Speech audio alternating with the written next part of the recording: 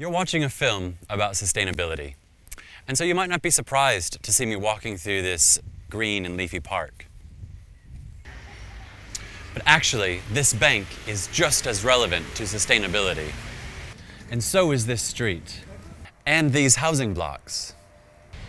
And this building too, which might be surprising because we've inherited this notion of sustainability as just a matter of being green, as just about being eco-efficient. And while it's certainly necessary to understand sustainability as caring well for the planet, that's not sufficient for a full account of the idea. What the world needs today is an understanding of sustainability that cares not just about ecology, but also economy and society. Sustainability is of course relevant all around the world, but particularly so here in Britain, where geography and culture make it an especially pressing issue. The British people are an island nation, and this has shaped their identity and culture, but it also means special limitations on resources. For example, a significant amount of water, food, and fuel are imported each year. Current social challenges also make sustainability especially pressing. For example, there's a housing crisis in England. Government figures suggest that the rate at which houses are built needs to double, a fact which the housing charity Shelter says is enormously damaging socially as well as economically. As another example, cases of obesity and diabetes are rising in the UK. In recent years, NHS spending on obesity and diabetes is equivalent to the UK's combined spending on police and fire services, law courts, and prisons. For example, the NHS spends over £1.5 million an hour on diabetes. That's 10% of their budget. These matters of housing, obesity, and diabetes can and should be understood as matters of sustainability. Britain is wrestling with this question of how to sustain a good quality of life. And so, why should we concern ourselves with sustainability? Well, because if you really want to understand Britain, you have to understand this issue. But there's another reason that you should, in fact, think about sustainability. A recent report by the Higher Education Academy found that over half of employers had at some time used social and environmental responsibility in their selection of recent graduates and in their questions as staff interviewers. Also, over half said that they will be looking in the future to employ recent graduates that are socially and environmentally responsible. So we should not only think about sustainability because we care about British culture, it's also good for career development. But there's one more reason that we should take the time to think about this today. And that is that there is a significant deficit in the definition of sustainability. We rarely take the time to step back and consider what we really mean when we talk about sustainability. Sustainability. Sustainability. Sustainable. Sustainability. Sustentabilidade. Sustainable. Sustainability. Sustainability. In the media and in classrooms, we are often told that we should be more sustainable. But we rarely take the time to critically reflect on what that really means. At best, I think we're often sold a caricature of sustainability that reduces it only to being green, whatever that means. Over the next few minutes, we'll consider the common view of sustainability we often receive. We'll step back and reimagine sustainability, and then I'll share some practical suggestions for how we can really make a difference in our own contexts.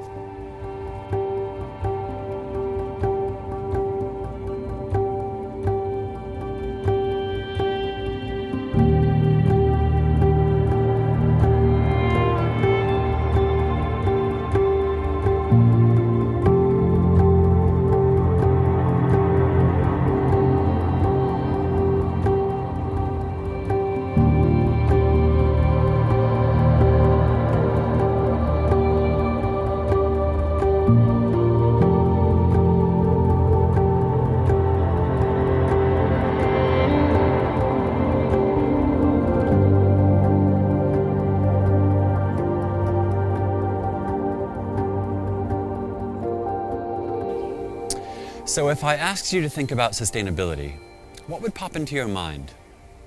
Perhaps something, again, like this green and leafy park, or perhaps something like this. Or this. Or even this. We tend to think about things like this because, by and large, we have received a particular view of what sustainability means. That view is that sustainability is essentially about eco-efficiency. It is about being efficient with natural resources so that we humans do as little harm to the planet as possible. This common view doesn't just come out of nowhere, though. It's implied in both Webster's dictionary and the Oxford Dictionary. However, the primary definition in both dictionaries suggests that actually sustainability is broader and richer than this. So in its first definition of sustainability, the Oxford Dictionary says that something is sustainable if it is able to be maintained at a certain rate. Webster's dictionary also does not specifically reference nature in its first definition. It says that something is sustainable if it is able to be used without being completely used up or destroyed. The standard eco-efficiency view is valuable, but as a complete account of sustainability, it's insufficient. Actually, thinking about sustainability as a way beyond eco-efficiency enables us to find positive and practical ways that we can make a difference. But before we go on to critique the standard view, we first need to appreciate it because it really is very important. The standard eco-efficiency model goes back at least as far as the 1800s, when painters such as John Constable and Joseph Turner were pioneering an appreciation of landscape for its own sake, and poets like William Wordsworth and William Blake were exploring the natural world. With Blake, we don't just find an appreciation for nature, but a critique of human industry, and one which is perhaps most famously evident in his poem, Jerusalem. And did those feet in ancient time walk upon England's mountains green, and was the Holy Lamb of God on England's pleasant pastures seen? And did the countenance divine shine forth upon our clouded hills, and was Jerusalem builded here among those dark satanic mills? Bring me my bow of burning gold, bring me my arrows of desire, bring me my spear, O clouds unfold, bring me my chariot of fire. I will not cease from mental fight, nor shall my sword sleep in my hand, till we have built Jerusalem in England's green and pleasant land.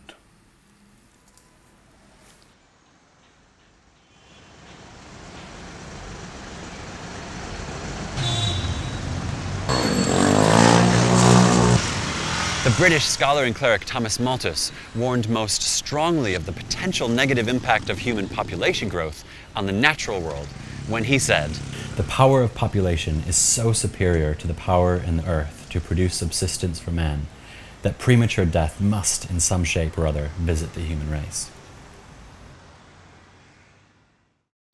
In the 1800s, this appreciation for nature and concern with human impact was also striking the minds of thinkers in the US.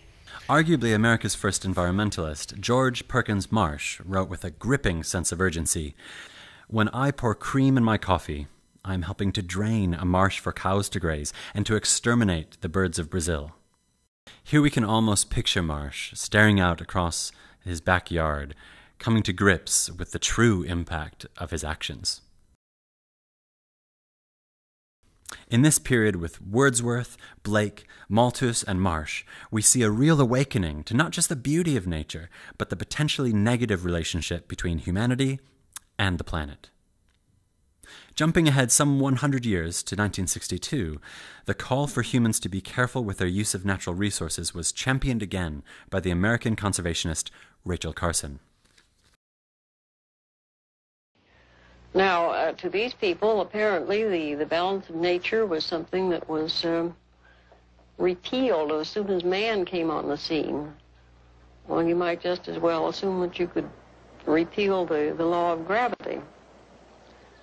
The balance of nature is built of a series of interrelationships between living things and between living things and their environment. You can't just step in with some brute force and change one thing without changing a good many others. In her book, Silent Spring, Carson imagines a world where the use of pesticides has silenced that time of year usually full of fresh, natural noise. New birds singing, rivers running, and all sorts of plants bursting with a more visual show of liveliness. As you might expect, the chemical industry tried to silence Carson. Miss Carson maintains that the balance of nature is a major force in the survival of man, whereas the modern chemist, the modern biologist, the modern scientist believes that man is steadily controlling nature. Silent Spring was condemned by the press, but Carson's work succeeded in creating great public awareness of human impact on the environment. Carson is an important player in shaping the way that we think about sustainability. Following in the footsteps of poets like Wordsworth and Blake, she too appreciates nature. But she goes one important step further in making a connection between that appreciation and political involvement. Still, it's not till later that the common view of sustainability is fully formed. It was in the UN's 1987 report, Our Common Future, that we came closest to explicitly articulating a view of sustainability as eco-efficiency. That report said, industries and industrial operations should be encouraged that are more efficient in terms of resource use, that generate less pollution and waste, that are based on the use of renewable rather than non-renewable resources, and that minimize irreversible adverse impacts on human health and the environment.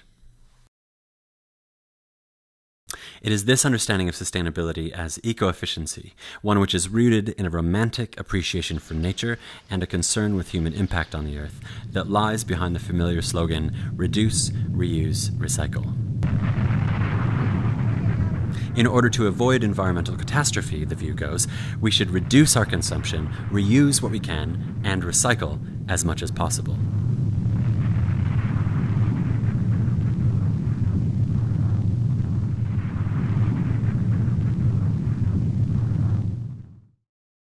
So most people know about the 3 R's, so reduce, reuse, and recycle, but not a lot of people know that it's actually a pyramid where the most impact is at the base.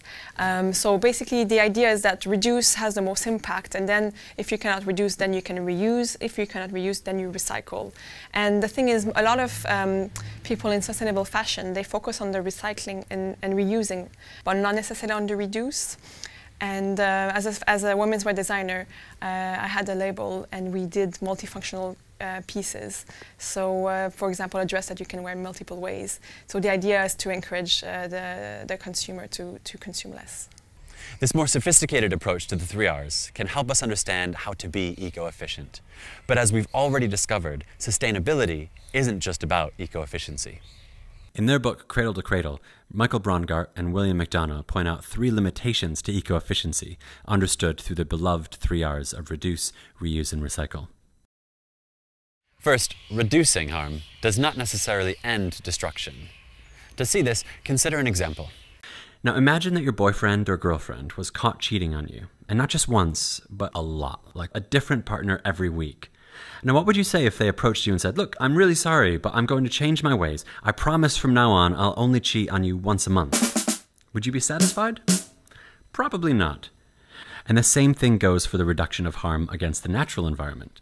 It's good to be less bad, but it's better to not be bad at all.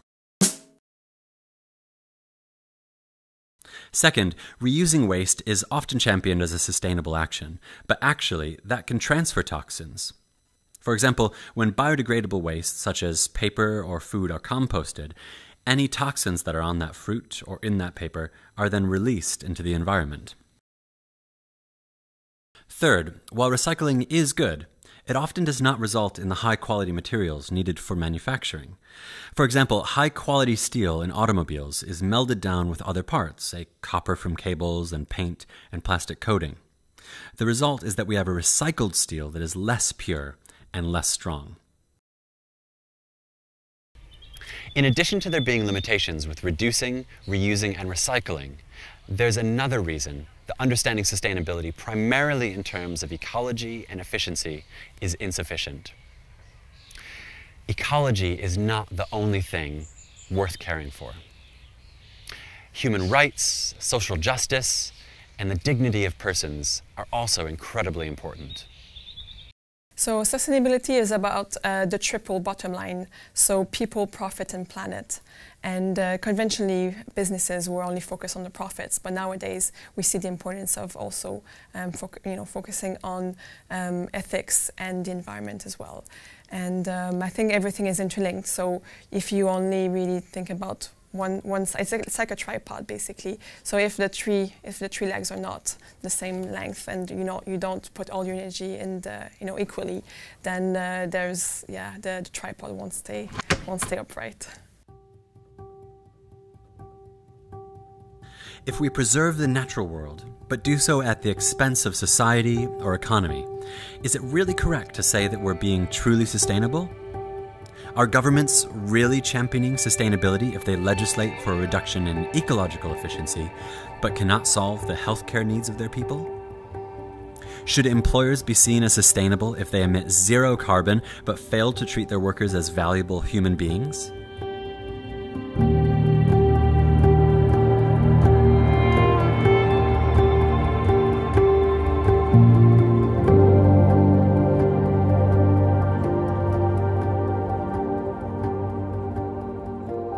So if the eco-efficiency view is so limited, then how should we understand sustainability? Well, thinking back to 2012 and the London Olympic Games that happened just here in the East End of London offers what I think is a fairly promising alternative. Those games sought to be the most sustainable games yet. And yes, in the East London Olympic Park, concern was given to eco-efficiency. One of the most iconic structures in the park, the velodrome, is home to the indoor cycling track.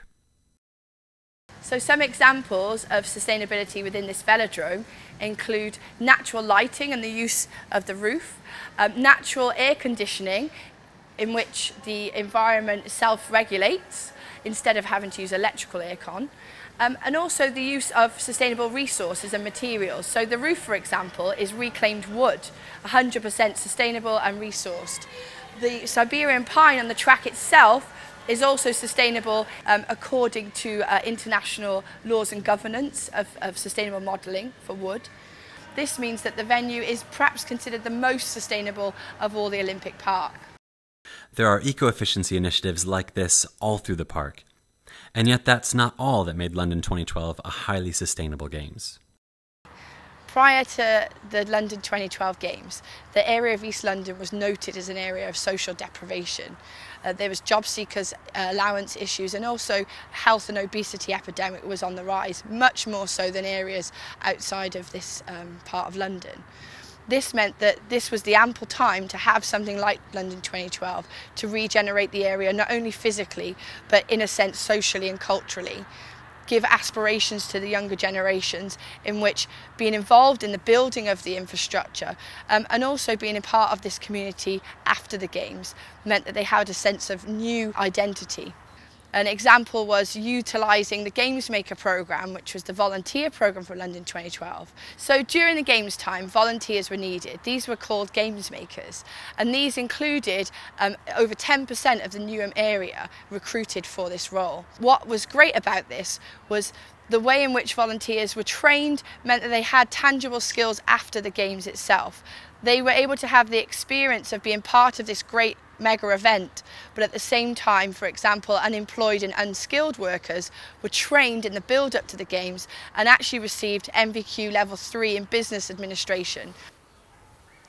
What the London 2012 Games offer is a different perspective on sustainability, one that's not just about eco-efficiency. What they show us is an understanding of sustainability that is holistically effective. It's holistic because it's not just concerned with ecology, but also economy and society. And it's effective rather than efficient because it's not just concerned with doing less harm, but with making a positive impact.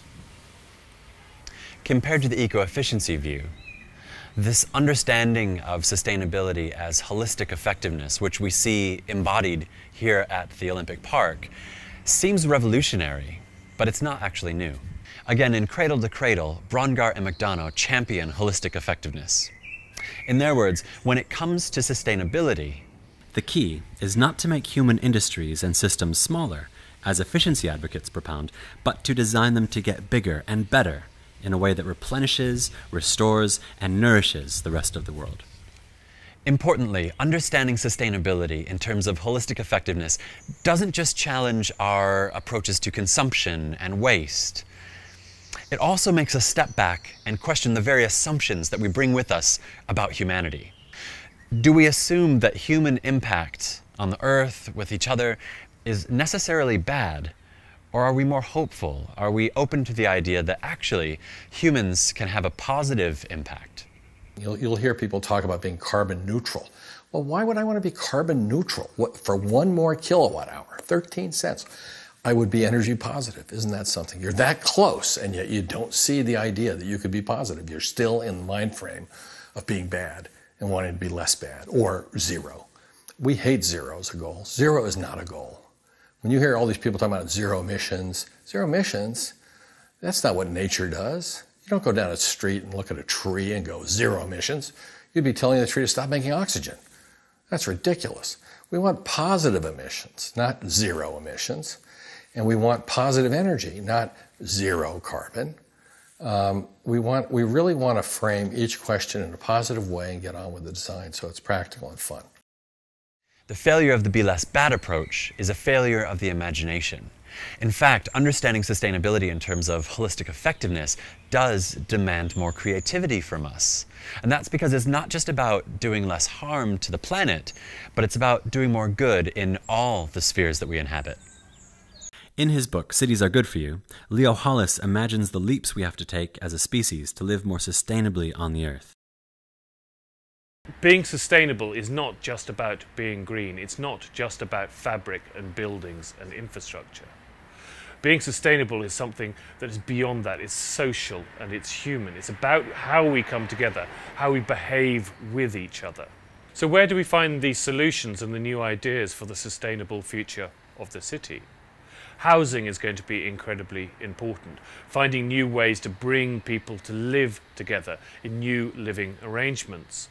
Transport, obviously, is going to be absolutely essential, not just getting people out of their cars and onto bicycles, but also public transit. So, for example, in Bogota, they were using a bus system, the Transmilenio, in order not just to get people around the city, but also to bring people together in order to encourage equality. There are other interesting solutions such as urban farming, getting food supplies into the heart of the city. Water is going to be incredibly important, and water equality so that everybody has access to these vital sources. Another thing which I think is going to be incredibly important is actually access to the internet, to the Wi-Fi. This is going to become one of the key battlegrounds for equality. If you imagine that in a place like London or New York, still about 1 in 4 people do not have access to Wi-Fi or the internet, this creates a new level of inequality. If we construct a society that reduces its carbon emissions, but cannot care for its sick or find ways of sheltering the homeless, can we really say that we have made a society that is fully sustainable? Or, as an example that is a bit closer to home, if we buy local, organic produce, we may be helping the environment. But if we go into debt doing so, are we really living sustainably? It's one thing to conceptualize sustainability in terms of holistic effectiveness, but it's another to actually enact these ideas. Beyond the 2012 London Olympic Games, where else has humanity found success in manifesting holistic effectiveness? One example comes from the US, in Washington State. The Janicki Omni processor is a machine that positively impacts ecology, economy, and society.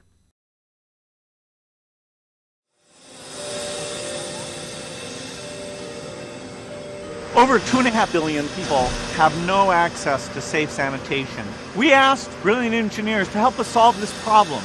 And one of those engineers actually has proposed a solution where the waste is valuable. The Omni processor turns sewer sludge, which is kind of nasty, into clean drinking water, electricity, and ash that is pathogen-free. This is where the sludge enters the machine. It goes up this conveyor belt, is fed into these large tubes we call the dryer. That's where we boil the sludge. And in the boiling process, we separate the water vapor from the solids.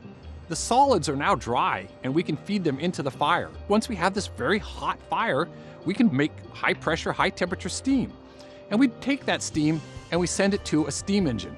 And the steam engine drives a generator that makes electricity that we use for the processor and also excess electricity that can be delivered back to the community. The water vapor that's created in the boiling process is run through a cleaning system until we have the cleanest, purest water you can possibly imagine. The sanitation system as we know it in the developed world cannot work in developing countries. So what we need in developing countries is a very simple system. The entrepreneur that owns this processor will get paid for the input, the sludge. And that same entrepreneur will get paid for the outputs, the electricity, the water, and the ash. I am very impressed with this solution we're seeing here. It generates electricity, it generates clean water. It will grow to every corner of the earth that needs it because it makes money every day. It's water. Another initiative modeling the viability of holistic effectiveness happened right here on Villiers Street in London. It was designed and implemented by Hubbub, an organization finding creative and collaborative ways of being sustainable.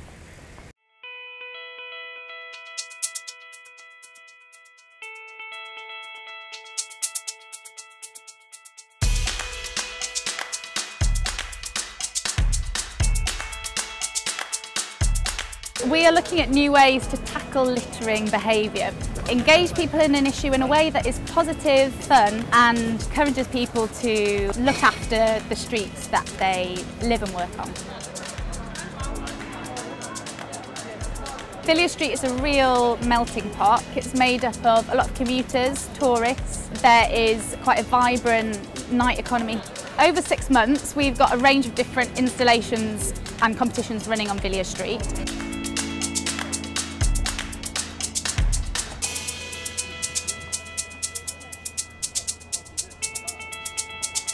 The My Street is Your Street poster gallery shows the faces that make up people who live and work on Villiers Street.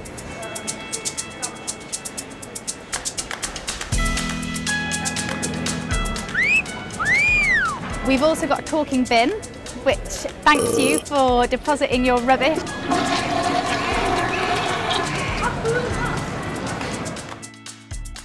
We had a flash mob called Message Bin a Bottle where we celebrating people who took the initiative to put a piece of litter from the floor into the bin.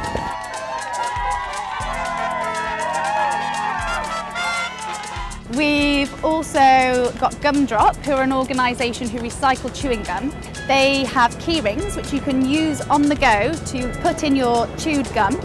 They are then collected and can be recycled into lots of products. We have a chew by numbers display where you put your chewed gum on a cross and it builds up a face of a character who is from the area. Hubbub is an environmental charity who's looking at fresh, new, creative ways of communicating different environmental issues.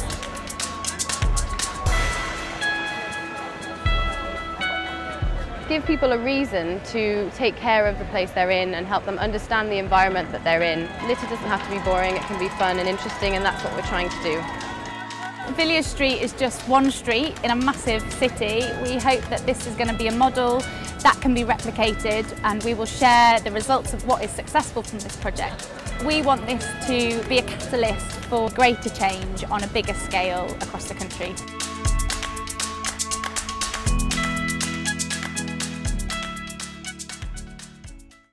The London Games, the Janicki Omni Processor, and Hubbub's Neat Streets campaign are all inspiring, large-scale initiatives.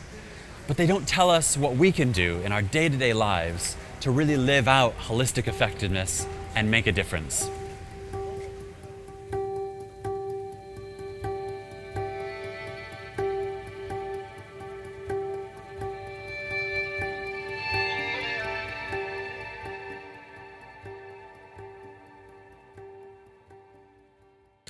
The first thing we can do to make a difference is to be our own gadfly.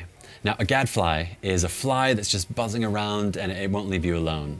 And when we're being our own gadflies, we're doing that same sort of thing to ourselves. We're pausing to ask ourselves questions about our assumptions. You know, how sustainably am I really living? What do I really understand about sustainability? Those sorts of questions. And by being our own gadflies, we're really walking in the same footsteps as the classical Greek philosopher Socrates, who called himself a gadfly, actually, because he walked around the dusty streets of Athens asking his fellow Athenians, why do you behave in the way you do? What do you really know for sure? What do you believe?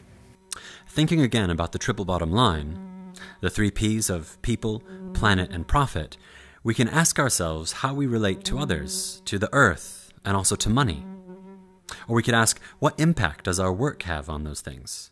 Or how could we improve that impact in each of those areas? The second thing we can do, if we really want to make a difference, is to engage in something that the British thinker Roman Krasznaric has called starting an armchair revolution.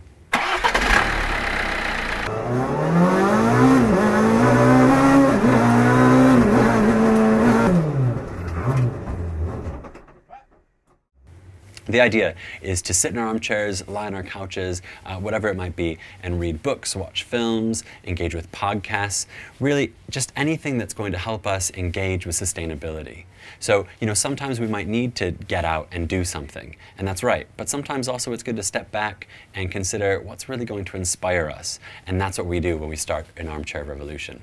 So a great thing to practice is to seek out sources of inspiration. Ask your friends and family what books, music, podcasts have inspired them recently.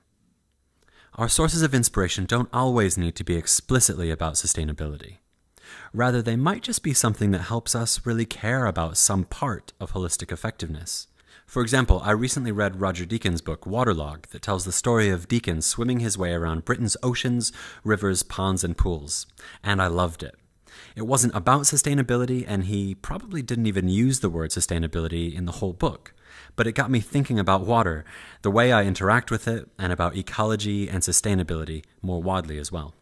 So we might want to ask ourselves, and even our friends, questions like, you know, are there any books or films, podcasts that have really sort of struck you and inspired you to think about sustainability in a new way? If we're being our own gadflies, starting armchair revolutions, in addition to other things we're already doing, like recycling, reusing things, and maybe other initiatives, pretty quickly it can feel like there's a lot that we have to do to make a difference and be sustainable. And that can be pretty overwhelming, and actually it's probably more important to make sure that our sustainability is sustainable. And so sometimes one of the first things we need to do is just take a step back and consider what's one small thing, or maybe just 2 small things that we can do so that we're really being ourselves, only different. For example, we all need to eat. Why not be a part of something like the People's Supermarket in Holborn? It's a grocery store run by the local community that sells delicious food and wonky vegetables. Those vegetables that are just as good for you, just as nutritious, but maybe the other shops pass over because they're sort of a funny shape or not quite as visually appealing. This approach means less waste and better connection with the local community. Broadcaster Christopher Cook has an insightful approach to changing our habits. A simple analogy would be the fridge, full of half-eaten dishes, things that we would actually throw away because we've got bored with the food. We have to learn to think about everything being in there potentially changeable and reusable in a different kind of way when we next want to eat. And I often think that fridge metaphor is very helpful when you apply it to other things too. We don't necessarily have to throw away everything in our houses to replace it with what is new. We have simply perhaps to rearrange our houses in new and different ways. Lastly, if we really want to make a difference, we need to follow our hearts. Now, when I say follow our hearts, I don't mean some sort of sickly sweet, romantic, vague intention, but rather a careful consideration of how the things that we really care about intersect with sustainability. To understand this, consider the story of Dan Barber. Dan is the chef at Blue Hill Restaurant in Manhattan and Stone Barns Center for Food in Pocantico Hills, New York. He's viewed as a proponent of sustainable agriculture, but actually, as he explains, his ethics and sustainability initiatives stem from his excitement about flavor, not some initial concern for sustainability. The great thing for chefs, the great blessing for chefs, and for people that care about food, and cooking is that the most ecological choice for food is also the most ethical choice for food, whether we're talking about Brussels sprouts or foie gras. And it's also almost always, and I haven't found an example otherwise, but almost always the most delicious choice. So rather than thinking about the kinds of things that we might need to give up and approaching sustainability with a sense of sort of scarcity, rather we can approach it with more generosity and consider what are the things that I really love and how can I do those in ways that are more holistically effective. Yeah, personally, I have this rule that if I buy a piece of clothes but I don't intend to wear it at least 50 times, then it's not worth it. So I think if you just buy it for one occasion, you might as well hire it, or rent it rather than buy it, or you could borrow it as well. And so there's a lot of alternatives to buying as well. I suppose there's a real sense in which we feel that sustainability is about making awkward choices that are good for us. In a way, all of us know that's the worst possible motivation. The best choices come from things that we passionately believe in and we want to do. And it's how you rediscover sustainability in ways that make your life better and you start automatically practicing it. I think food's a very good example here, and so is exercise. Food in the sense that food that is grown properly, organically if you're lucky, grown by yourself if you're even luckier, will quite frankly taste better. The beans that you pick from the plant and put straight in the pot will be better than the beans that have flown all the way from Kenya on an aeroplane and been wrapped in cellophane you bought from a supermarket. Ergo. Secondly, you will also understand that walking has not only the pleasure of taking exercise, but it also has the pleasure of what we sometimes think of as the flaneur. Gently walking, seeing where you're going, looking at the world around you. This becomes a pleasure, so that once we get away from the idea of injunction, you have to do this, and once we develop the idea that there can be pleasure associated with all these things, we'll be in a much better position. Once you've begun to practice being your own gadfly, having an armchair revolution, being yourself only different and following your heart, what concrete actions can be taken to live in ways which are holistically effective? Well, of course, I don't know what it's like to be you, what your passions are and your talents, and so I can't tell you how you ought to live. But here are a few practical things that can be done to contribute positively to ecology, economy, and society. We've already learned about the People's Supermarket. And actually, food and drink is an excellent area to find concrete ways to be sustainable. Now, of course, buying locally grown organic food is excellent for the environment, but it can get expensive. And if we're trying to balance being positive ecologically and economically, then where can we recoup some of those costs? Well, an easy way is to grow a few of our own vegetables, even if it's just a few tomatoes in a window box. But even easier is to buy a water bottle or perhaps a travel coffee cup so that we never have to buy a bottle of water again and actually get discounts at many cafes, not to mention reducing our use of plastics and cardboard. Another way is to eat more communally. Cooking large meals for several people with simple ingredients will usually cost less, always uses less energy, and can also foster a greater sense of connection with others. In fact, sharing is one of the best ways to be holistically effective in many areas of life. For example, with travel, carpooling is a great idea. My, this is nice. Really nice. Oh, hi. Feels so good to be amongst some friends. Hey, Ron, what is this, a private club or something? No, we're pooling it. A fan pool. It's like a car pool, but a little bigger. And we leave the driving to Gus. Right, Gus?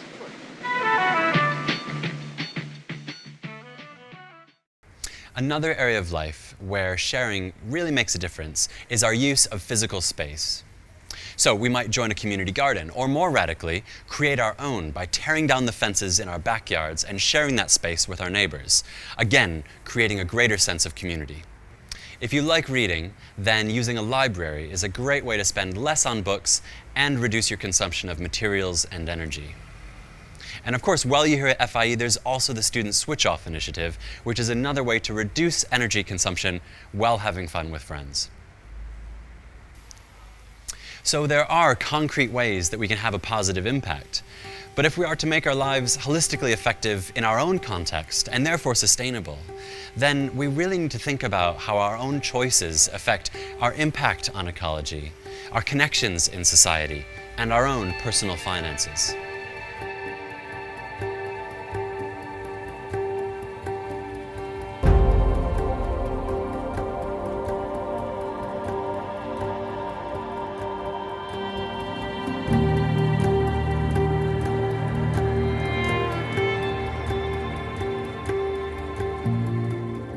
The 21st century is going to continue being a time of great change and huge challenges, and that can be scary.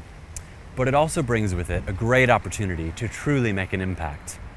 And you and your generation can be the pioneers, innovators, and leaders that our future so desperately needs.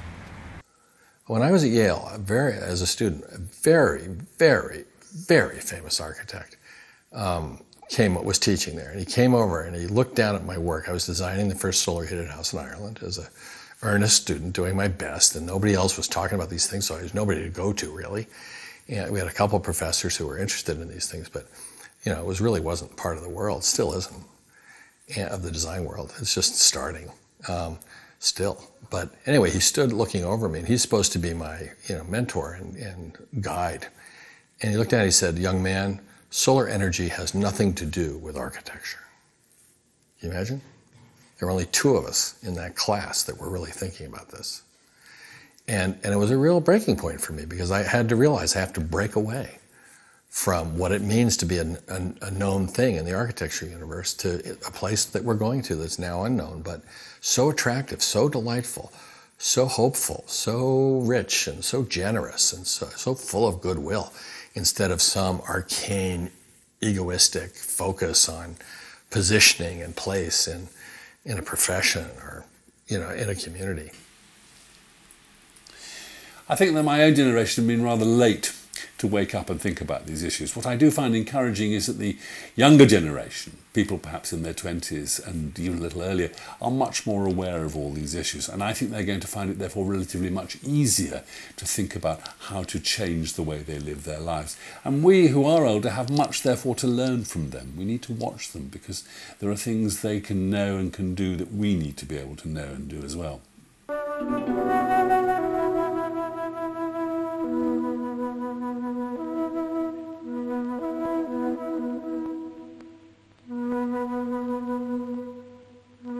The city sets the pace. What is thought and said in today's city will shape tomorrow's world. And to city dwellers, now approaching 1/3 of mankind, the city is the world.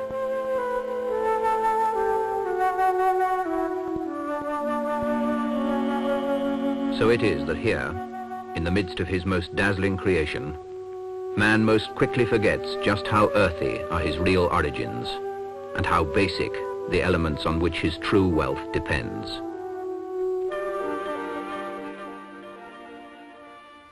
Well, here we are in the city, in tomorrow's world, at least in relation to that clip from 1971.